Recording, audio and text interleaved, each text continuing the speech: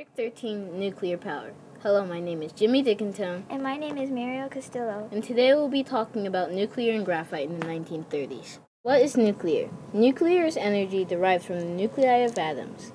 What is graphite? Graphite is a black, crystalline form of carbon. This carbon is used to power nuclear devices. The cyclotron bombards various elements into different atoms.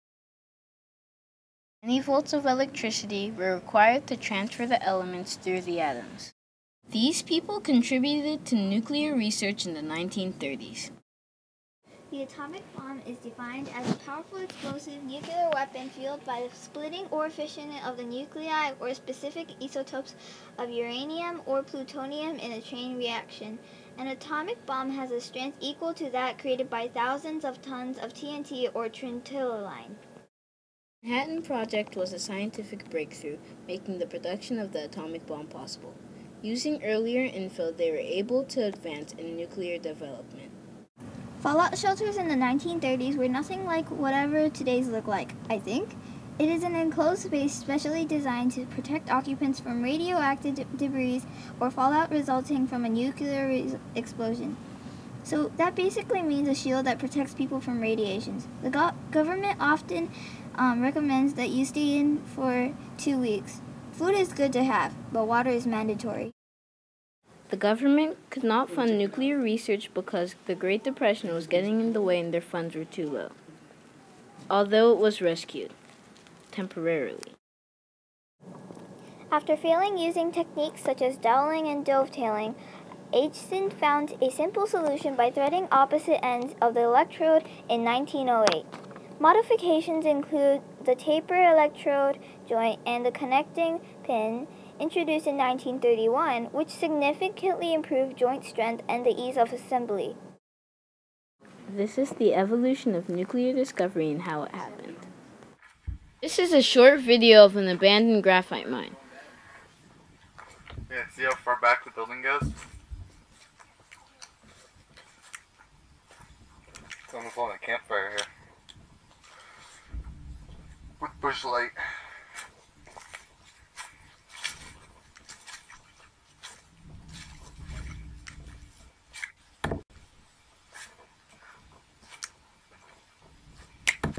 Concrete's crumbling pretty quickly. This is the graphite mine shown in the previous video in its day. Its location is in New York and it's called Greenfield. As a graduate student at Caltech, Rob Lee Evans worked with the local health officers investigating the dangers of patent medicines based on radium. While a professor at MIT in the 1930s, he tested former radium workers and investigated the studies of factory workers who had dotted watch dials with glowing-in-the-dark radium pans.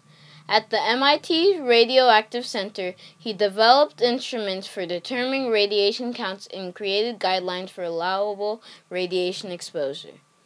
Evans also was the first to use radiodyne to evaluate thyroid function. He's considered one of the founders of nuclear medicine. During the 1930s, graphite was mainly used as carbon, which powered lights. Research allowed them to increase the battery life. A new company by the name of Eveready had created an electric flashlight using the technology of the carbon. One of the most recognized images of early radio broadcasting was the ring-mount carbon microphone. The microphone element itself was supported by springs to isolate it from noise and vibration. Carbon microphones had limited frequency response and had an inherent hiss, but they had high output levels and were low-impedance devices.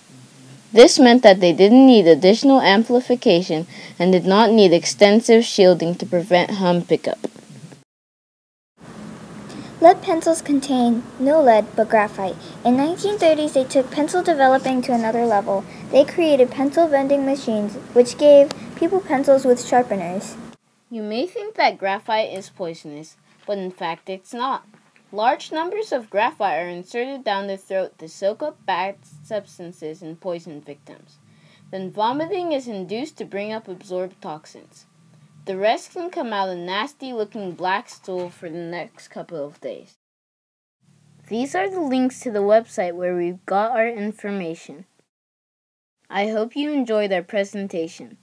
Thanks for watching.